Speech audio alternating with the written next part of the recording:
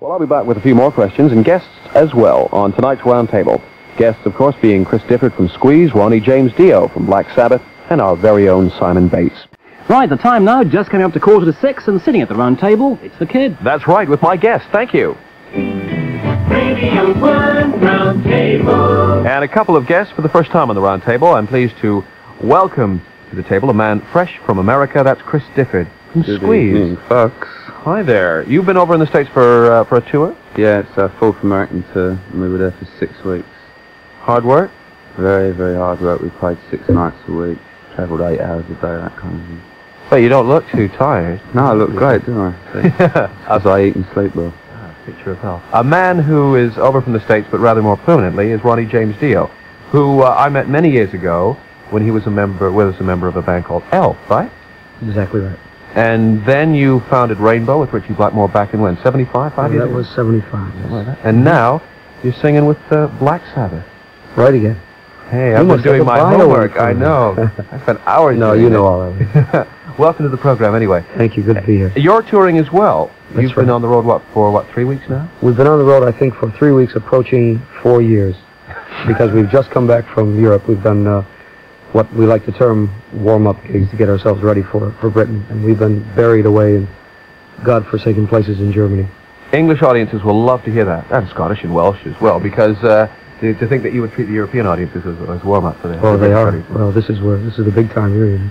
Okay.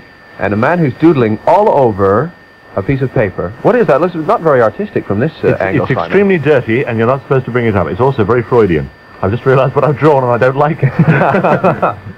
I haven't seen you for ages. Well, I've been doing warm-up gigs in the morning, between 9 and For 11:30, Paul. prior to my personal appearance on Roundtable. Good evening. It's nice to see you again. You're looking younger. It's fine. It's the haircut, I think. No, it's the skin. Is it? It's luminous. It's deliberate. This is Journey. It's a new single. In fact, it was a recent American hit, and it's called Any Way You Want It. Any way you want. That's Journey, who have enjoyed a certain amount of success in their home country of America. Nothing over here up until now. I wonder if that record will change it on CBS. Any Way You Want It.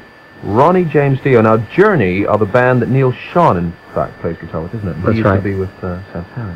Very, very excellent guitar player. He really is an excellent guitar player. As far as the group goes, I would know a bit more about them. I think, having heard them in America, and they are very successful there. A very manufactured band, I think. I've always felt that. Excellent at what they do. The drummer they had before, the present one now, Ainsley Dunbar, brilliant. Now gone on to be with Jefferson Starship. But Journey, as a band as they are now, are right in the little groove that kind of works in America. Hit riff. Everything works very well, very manufactured. Good band, but to me, nothing really very different. He lacked just a little bit of emotion. Well, a whole lot of emotion, really, for me. I wonder if Chris Difford will agree. Well, having just spent 6 weeks in America, I've noticed that America's totally submerged in this type of sound, typical FM play, what they call FM play.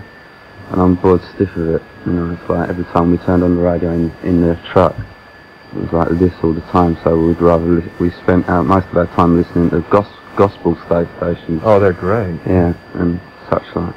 And to me it's like, not very interesting. I find the guitar playing is a little bit like a cricket bat playing. Like when you got a cricket bat when you're a kid. And you're going up and down with your fingers and everything. Didn't really go far for me, I'm sorry about that one. No, you don't have to be sorry about it, Chris. I mean, it's funny, isn't it, the way the FM radio in America... I mean, it's a shame. I mean, we tend to knock American radio a lot from the heights of this particular program. But the thing is, American FM radio was so adventurous at one time, maybe 13 years ago, but seems to have fallen into this kind of formula. Simon? It's sort of heavy metal Lena Martell, isn't it? It's not, for me, in any other sense than I think it'd be very nice in the car with your mind a million miles away from what you're listening to. And that's not to knock it. It's very commercial. As Ronnie said, it's very plastic and very pleasant and very amiable, and I don't remember it. How rude. all the qualities that Chris doesn't seem to like in a record. No, I didn't mean that as rude. I mean, in fact, it's a compliment to the kind of thing I think they're trying to do. I think they do it very well. Yeah. I mean, and that in itself has to be a measure of success, really. Sure. But as far as, I guess, what we've all said, so much for that. Right. So much for Journey, then. Any Way You Want It. That's out on CBS Records. Next up, Gary Numan's new single on Beggar's Banquet, We Are Glass.